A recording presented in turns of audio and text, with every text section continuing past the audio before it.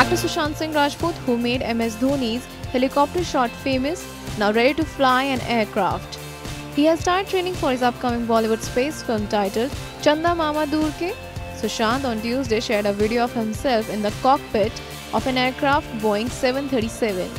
Sushant captioned the video, "Excitement at its peak, Chanda Mama Door Ke, training day, one Boeing 737 fixed base simulator, fly high."